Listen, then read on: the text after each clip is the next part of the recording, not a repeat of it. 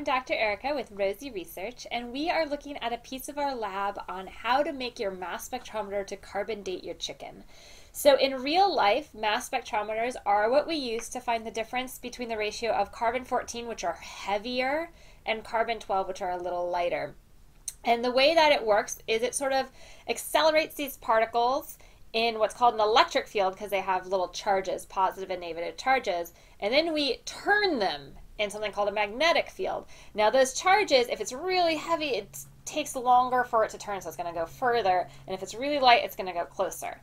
Now we don't have an electric field or a magnetic field with us today. What we're going to do though is very, very similar. So I'm going to use gravity to accelerate my carbon-14 and carbon-12 pennies and nickels. So all I have is a block wedge, and then I use this to help sort of roll them down this block wedge. So like once I do that, I can just drop them in and they come out rolling really nicely.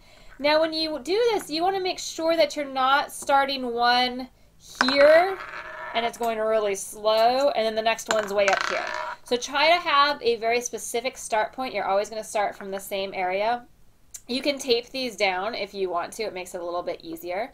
Now I've got my force that sort of accelerates them, gravity, and I've got that, but now I need something to push them sideways.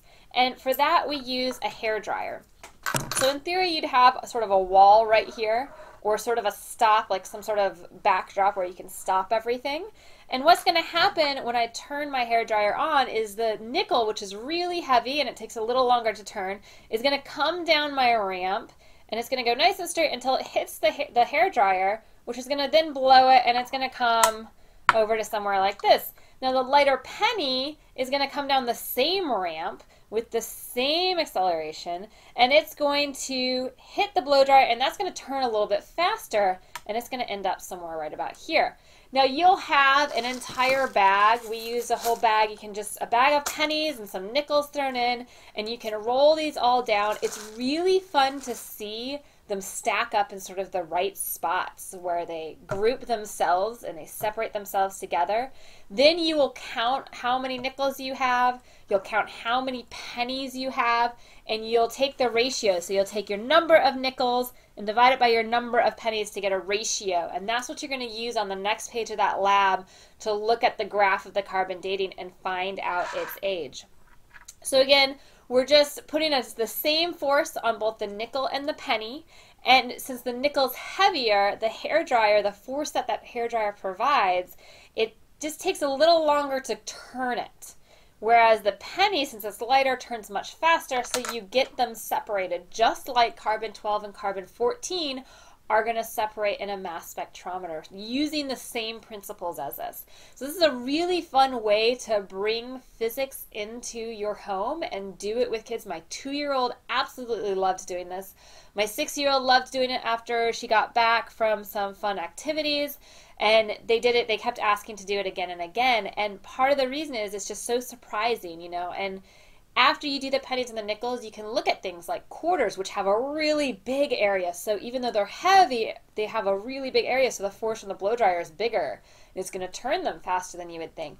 You could use something light like those little plastic coins that have the metal around the edge that sometimes you use with magnets to pick up. Those are really fun because they're so light that the force of the hairdryer just pushes them instantly straight against that wall. We got some foreign coins that worked really well, so some of them were very small but very heavy. You can also, if you really want to look at how mass plays a role in it, you could even tape 2 nickels together so that they're just, it's like one, it looks like one nickel like this, but it's just too thick, and that will change the weight, but it won't change how much the air dryer hits your nickel, so you can get a good sort of idea of how mass plays a role in that. So we hope that you guys have a great time with our lab this month. We are doing a lot of stuff with mummies and osmosis and carbon dating, and it's a great lab for everybody to do. Moms and dads, you got to roll up your sleeves this time. This is part of the lab. If you need to get your lab book, you can absolutely do that at rosieresearch.com/shop.